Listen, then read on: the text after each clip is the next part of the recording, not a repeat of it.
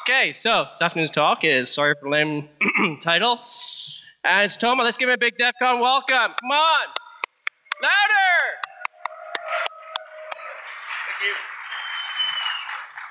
Thanks. Wow, it's an honor to be here at DEF CON again. I hope you do enjoy yourselves as well. I'm Toma. I've been calling myself a hacker for almost 10 years. I'm from Hungary and I work for an IT security company in Hungary as a pen tester and developer. This is my third time at DEF CON, and I'm also a regular speaker at Central Europe's Hacker Conference activity. That's enough about me. How do I choose this topic?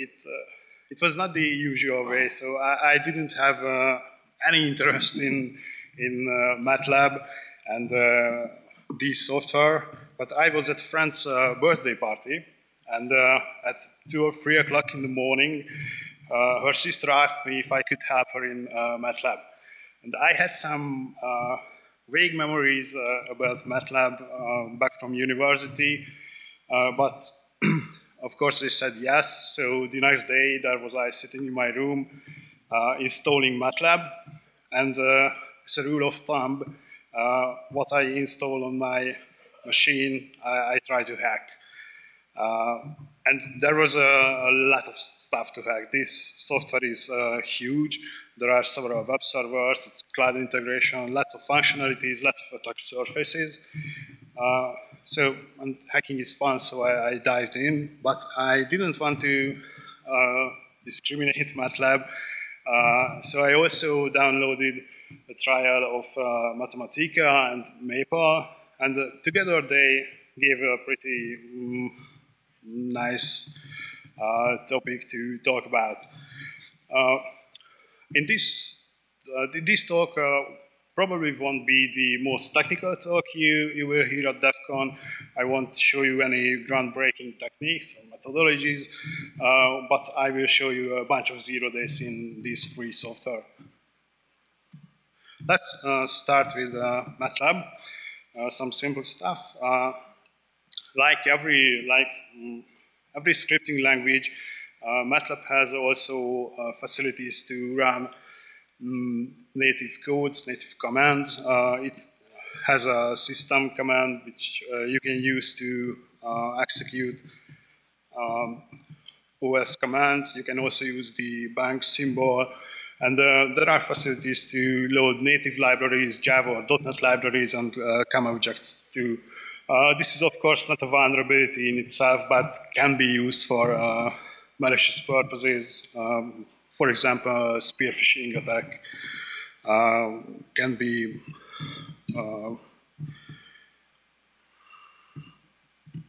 created with a malicious MATLAB script. One other interesting aspect of this native command execution is that you can download MATLAB Mobile, and you can create a free registration at MathWorks servers, and you can actually run MATLAB functions on MathWorks servers, and this is not whitelisted or blacklisted, so you can also run these system commands on their servers.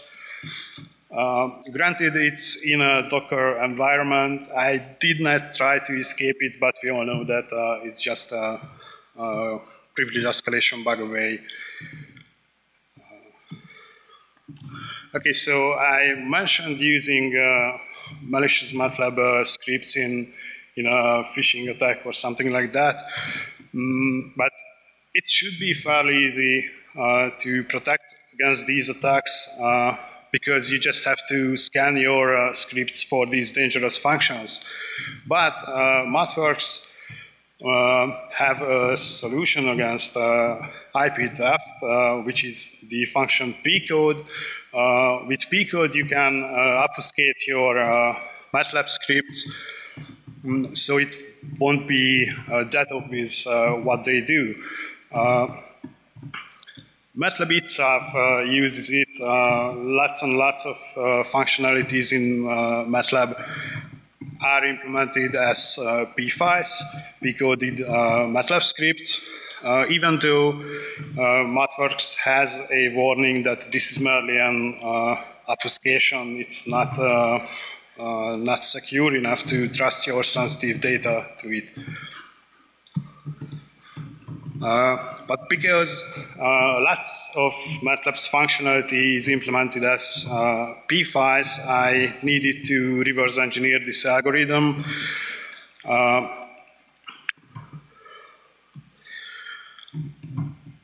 And this was kind of painful because there are a huge number of native libraries that call Java jars that in turn execute MATLAB p-files that sometimes go back to Java libraries. So from an external viewpoint, it's quite a mess, and it got me confused a few times.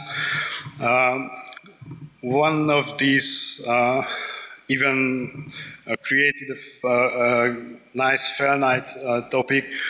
I have found an RCE bug via static code analysis, but it turned out that that code was some leftover that code that is not used anyway. So eventually I have found the p-code implementation, and I was able to create a Python script that decodes p-files back to MATLAB scripts. It was a huge internal debate with myself if I should release this Python script, but I have decided against it because even though MATLAB has that warning, lots of people use p-code to protect their research, and I didn't want to expose it.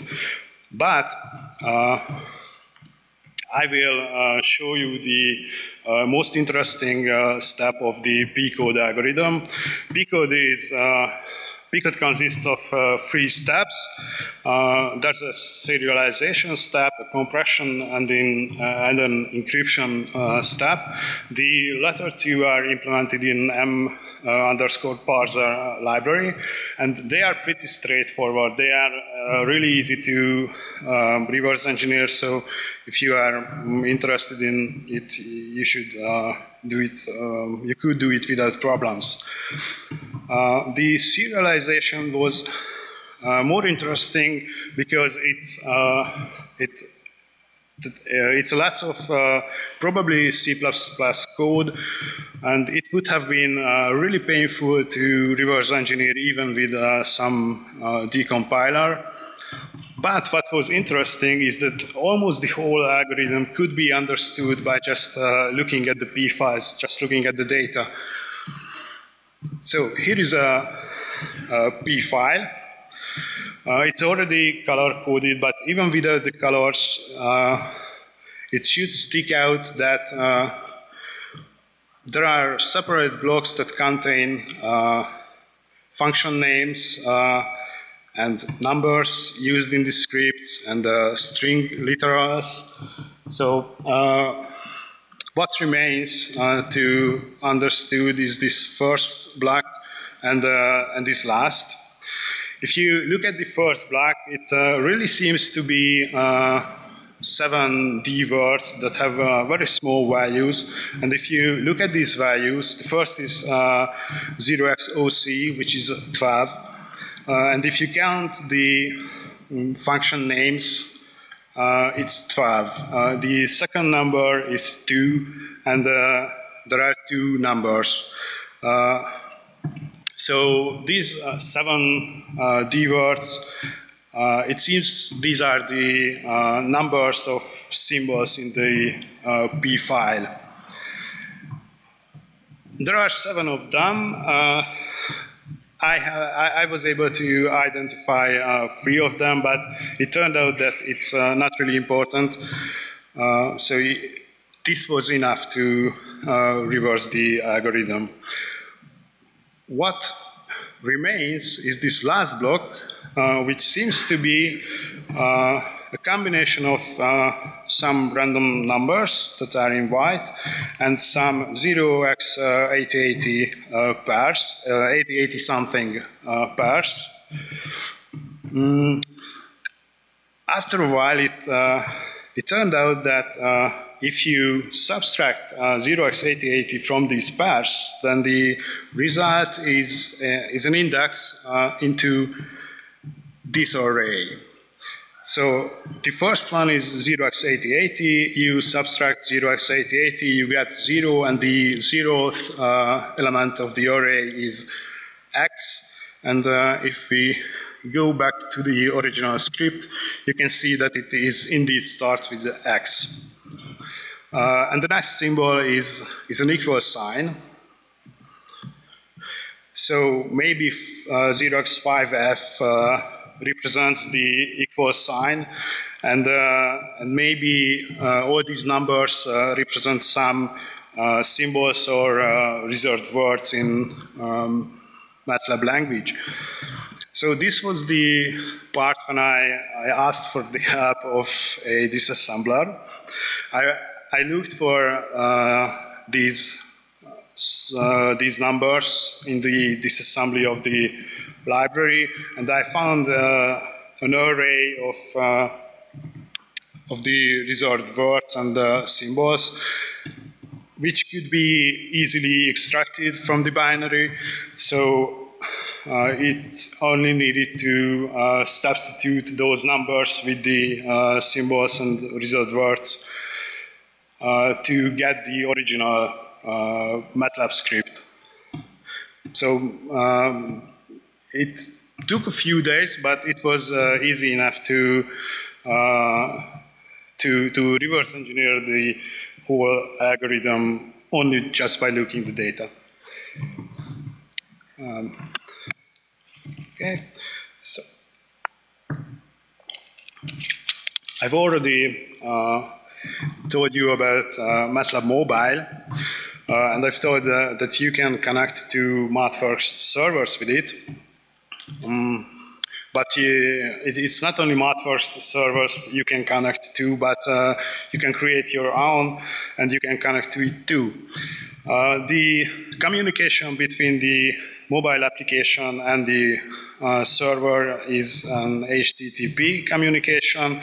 It's plain HTTP. There is no possibility to set up HTTPS, but the bodies seem to be base64 encoded binary blobs, so they are maybe encrypted. These are the request and response bodies. I have reverse engineered the server code, and it turned out that it is indeed encrypted, but it is encrypted by XORing the plain text message with the MATLAB server's password. So it's really strong encryption, but it gets better because every single plain text message is prefixed with a string MATLAB connector -v1. This means that if you had one single message, you can XOR the first 18 bytes of it with a MATLAB connector _v1, and you get the password. So this is pretty nice, but the maximum password length is 32 bytes. So what if somebody sets 32 bytes password? No worries, because of the structure of the plain text messages, these are JSON messages, there are always 32 static bytes at the beginning of a message. So this is how request starts, and this is how response starts. So if you got one message from the MATLAB mobile application to the server, you can deduce the password. I have created a Burp Suite Pro extension that does exactly this. It retrieves the password and creates a MATLAB connector tab that shows you the plain text message and lets you edit it. I didn't try to test further the MATLAB mobile server, but this could be a big help for that, for e.g. fuzzing the server or something like that. This extension and all of my demos, all of my exploits will be available on my GitHub shortly after my talks. You can download and play with it. Okay, while I was looking for the implementation of MATLAB Mobile, I have found an interesting web.xml in the MATLAB server. It described some servlets, of which two seemed very interesting, the engine servlet and the MATLAB servlet. The MATLAB servlet evaluates functions via a GET request. It is whitelisted. There are only a handful of functions that can be called, and it is localhost only. But I was looking at all these functions that can be called, and it turned out that the pslink private function is basically just a wrapper around feval. Feval is the MATLAB function used to evaluate arbitrary MATLAB functions.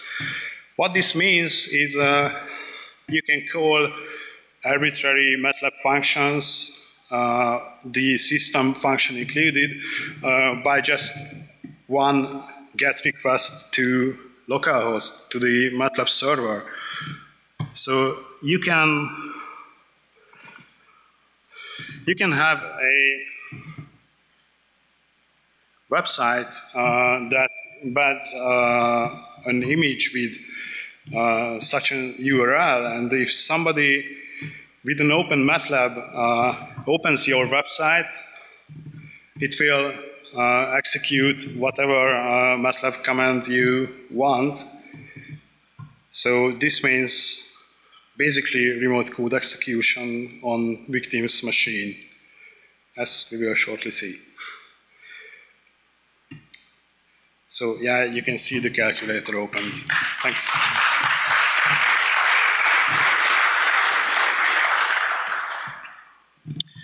Okay, so the other servlet it also evaluates MATLAB functions, but this does not work on a default configuration. So you have to turn on engine servlet. But it still can be used to, I don't know, backdoor somebody's machine. With engine servlet, there is no white or a black list. You can call any MATLAB functions. It requires an API key, but this is burnt into MATLAB. It's MATLAB. And it's also localhost only, at least in theory, because they used the getRequest URL Java function to get the originating URL, which uses the host header, so it can be very easily faked. There's the key, and I also have a demo for this.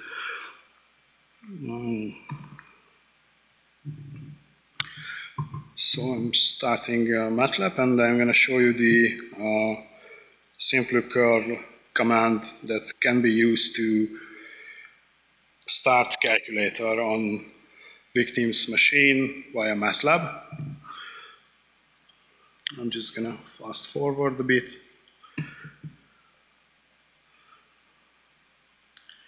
So we can see that it's forbidden because engine servlet is not running right now. So this is the code that can be used to turn it on. Fast forwarding. Okay, it's on now. And we try again, we get the calculator. So it's again remote code execution, but it needs engine server to be turned on. Okay, moving on to another MathWorks product. It's called MATLAB Production Server. It can be used to deploy MATLAB functions on the web.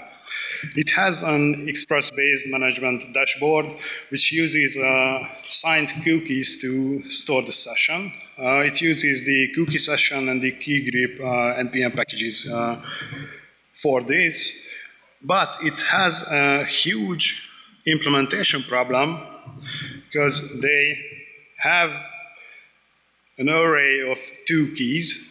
It contains MATLAB and Simulink, but in reality, only the first one is ever used. They never rotate the keys.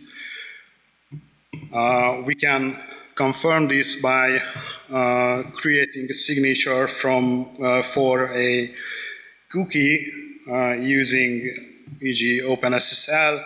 So you can see here's the password, and we get the same signature that we got from the server.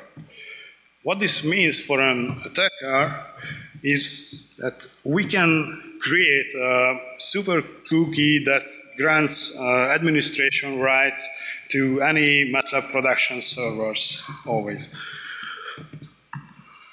And this can, of course, be used to run code on the MATLAB production server, because you can upload a MATLAB function that contains only the system function, and you can call it remotely. So I have a Python script that creates a new MPS instance. It creates a new application and deploys and starts it. And this application contains only the function MATLAB call. So if we run this Python script,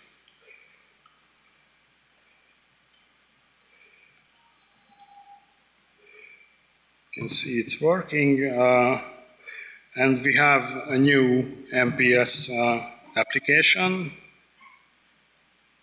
It's running, all right. So now we can use the MPS shell.py script to run commands on the MPS server.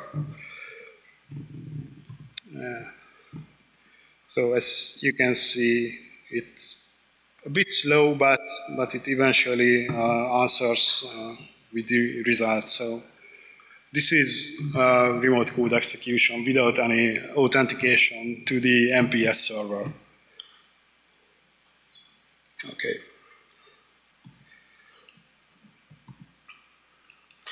So I did not do a thorough inspection of MPS. I did not have the time yet, but I have found some additional flows. It's just an example. It's a stored XSS. I'm sure there are several others, so it's a nice target, I think. Okay, so moving on to another math product. It's Mathematica, and it can also execute native commands, but Mathematica notebooks are not scripts, so they won't evaluate when you open them. But there are expressions called dynamics that can be used to evaluate expressions automatically. But these dynamic expressions have some protections against malicious notebooks. There are some Mathematica functions, expressions that are dangerous, and they won't evaluate via a dynamic expression without user interaction.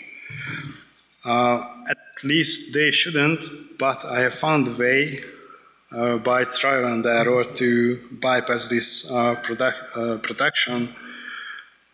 I'm a bit close. So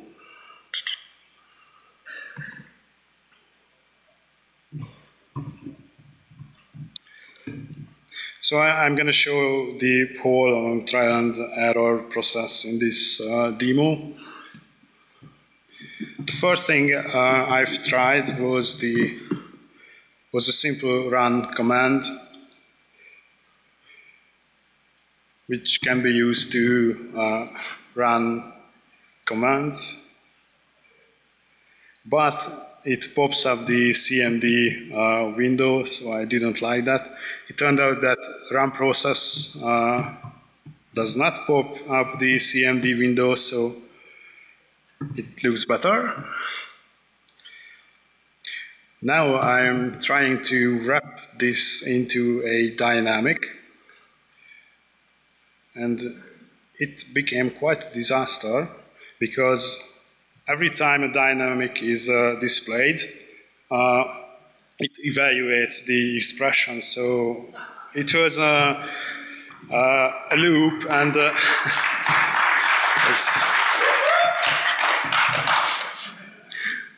so eventually I managed to quit. And I have also found a way to get around this infinite loop. We can use the tracked symbols dynamic parameter to basically make a dynamic update only once when it first displayed. So now if we try to save this into a file, okay, and yeah, sorry. So trying to open the file, and there's indeed a warning. So it won't execute pinball without without user interaction. I was looking through the documentation, and I found another expression called, oh, sorry, there's something other in this video too.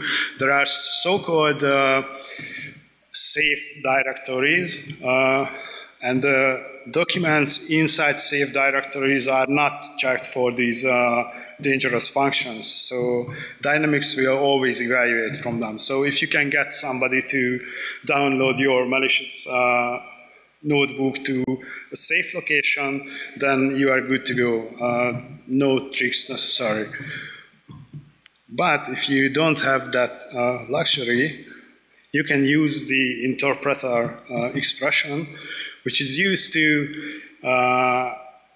run expressions from a string, and it should be a dangerous function, but it turned out it's not.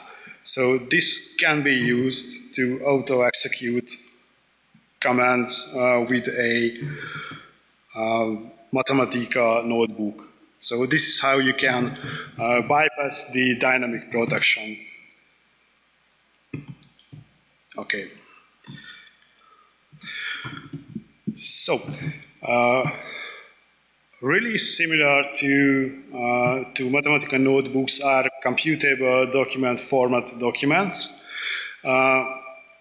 These are almost the same, but they are run in a restricted environment. They are run in a sandbox, but you can also run them from a browser, so it somewhat widens the attack surface.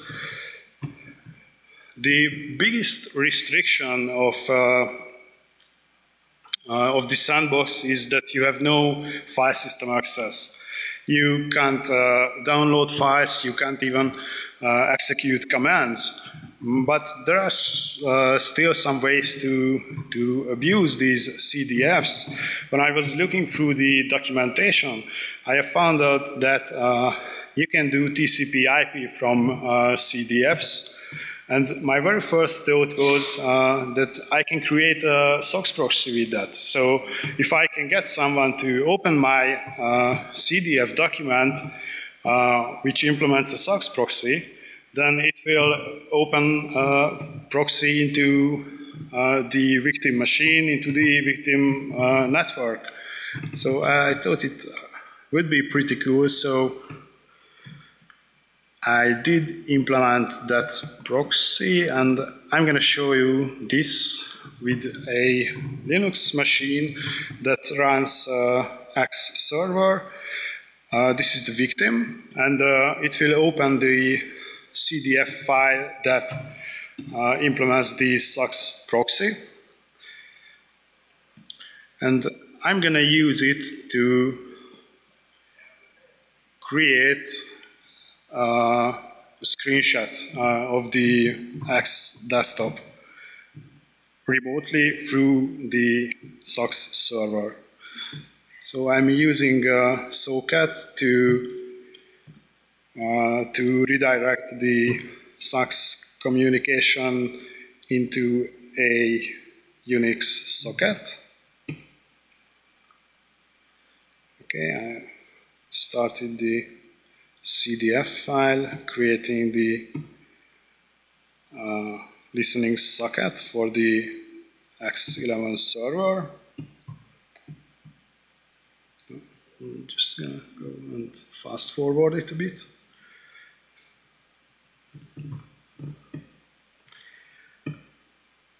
Okay, so now it's everything is running. I can use XWD to download a screenshot from the X server.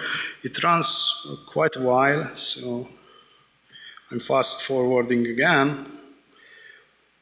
But when it's done, I'm converting it to a PNG, and you can see that creating the snap screenshot was indeed successful. Thank you.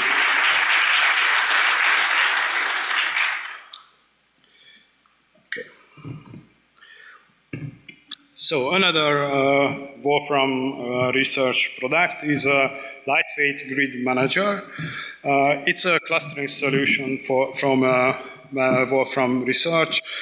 It's basically a Tomcat-based web application to manage mathematical kernels. It needs authentication to make changes, but you can start kernels without authentication. It has some protection though, because you can set up an IP whitelist. But these protections have some very serious implementation flaws. First, for the authentication, this is the config file snippet that implements the authentication. You can see that it's only for GET and POST requests. This is the first flow. You will see shortly why. And they also have an AGP listener available. This is a second flow. So the first one is a problem because the application will accept parameters from the query string. And this means you can use a head HTTP request, and it does not require authentication. It does not. It's not in the configuration file, so you can change any configuration without authentication by just using a head request. But you have to bypass the IP filter first. You can use AGP for this because via AGP you can lie about the source address. You can say that you are coming from localhost, so the application will accept your request because the IP filter is implemented in the application level and not in the application server level. So this can be used to bypass the IP filter.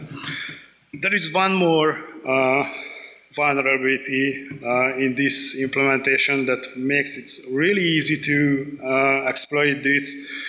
It has you can set the kernel's path, via setting, and that functionality contains an OS command injection vulnerability. So this means if you combine these three vulnerabilities, you can have arbitrary OS command injection on any lightweight grid manager server without any authentication. I have created a Python script that does this. So you can see it's the LGM application. I'm going to start a listener, and I'm going to start a connect box shell by exploiting these vulnerabilities. So, fast forward again.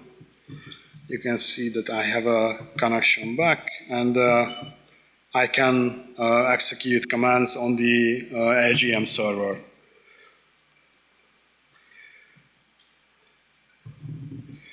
Okay, one other thing about LGM, it's not available, there is no trial or evaluate license, but I really wanted to test it, and I dig through the whole internet, and I found a university website where there was a Mathematica license number available for public. So maybe you don't do that. So.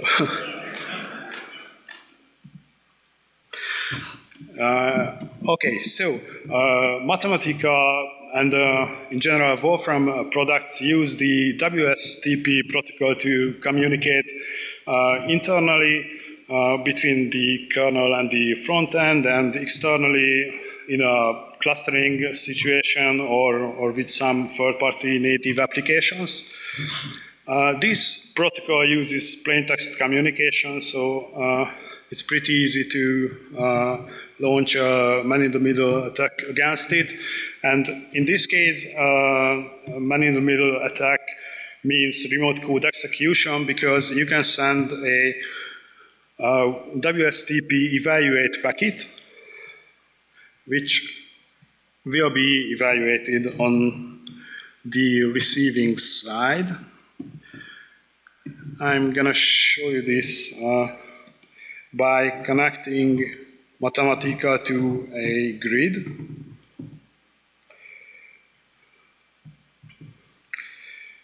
And I'm running a simple calculation on the grid.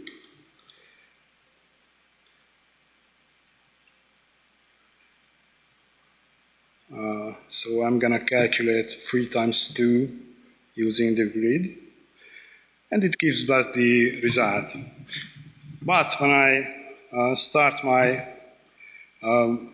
man-in-the-middle attack script, which uses hex inject to replace any packets with one evaluate packet, I'm using ARP spoof to ARP poison, launching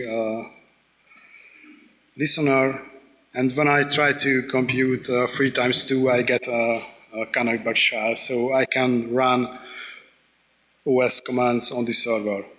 So this shows that this shows that the MITM attack is really on remote code execution. Okay. You can also offload some heavy works from Mathematica to external programs. So you can call functions from Mathematica from these external programs, but there's dangerous functionality, because these external programs can also talk back to you, and they can also send evaluate packets. So such an external program can execute code on your Mathematica server. I'm going to show you this by slightly modifying one of the WSTP examples. I'm adding 2 evaluate lines. The first one just prints some message, and the second one uses the run expression to the run process expression to start the calculator. So I'm compiling it, starting the external program, and creating a link to this program in Mathematica. When I try to install this external program, you can see that calculator runs. So it's not an exploit, not a vulnerability, but just some dangerous functionality in the program. Okay, my last target, it's Maple. When I installed it and tried it, the first thing that stick out to me was that Maple documents are XML files. It was not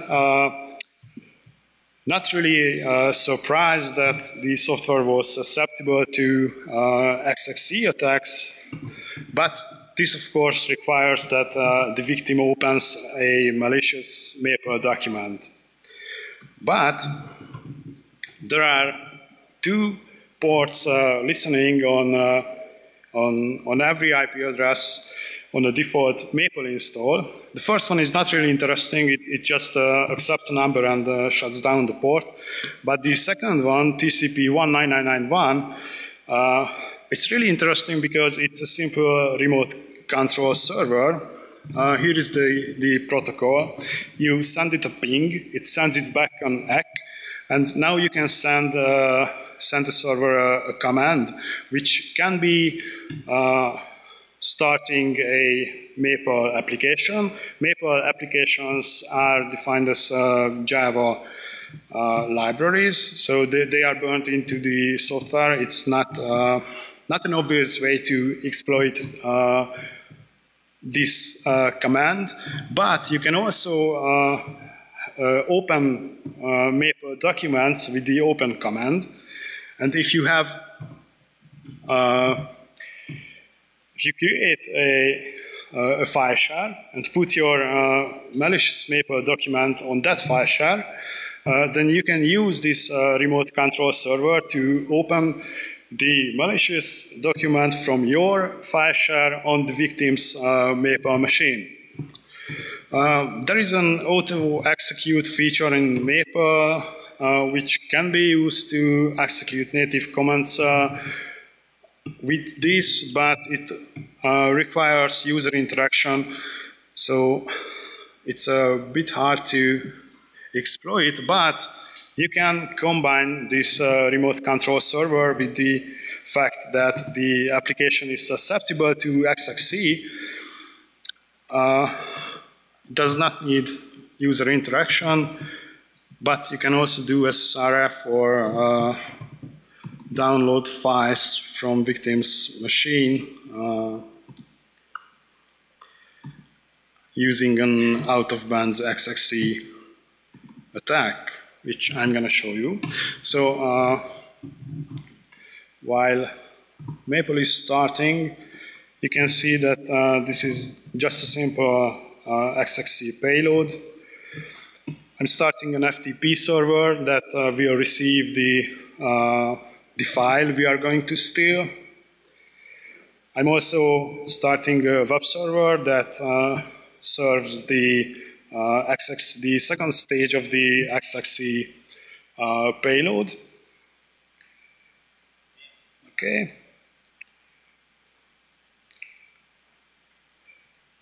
Okay, fast forward.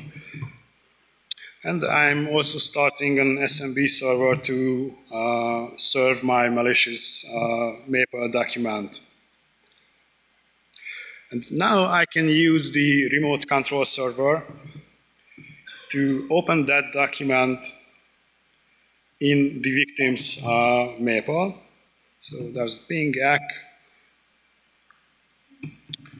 and I'm opening that file from my server. And this is where you will see the result of the XXC exploit, you can see it's a directory listing because Maple is in Java and you can do directory listing in Java with XXC. But I know you all want to see another calculator, so I'm gonna give you that shortly.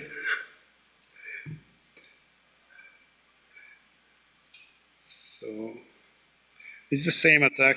I'm just, yeah, there's your calculator. It's an ASCII calculator. Okay, this was my last demo, and this is the end of my talk. There are a lot of stuff to look at in this software still, so these are just a few ideas. These are the things I will probably look at in the future, but I encourage you to do the same, look around this software. And this is the end. Thank you for listening to my talk.